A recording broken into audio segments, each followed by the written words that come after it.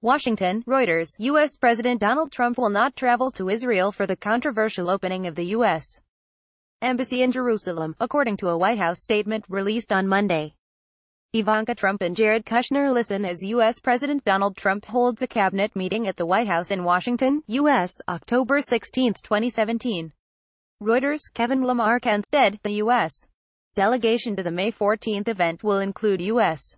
Treasury Secretary Steven Mnuchin, as well as Trump's son-in-law, Jared Kushner, and daughter Ivanka Trump, who work as advisors to the president in the White House.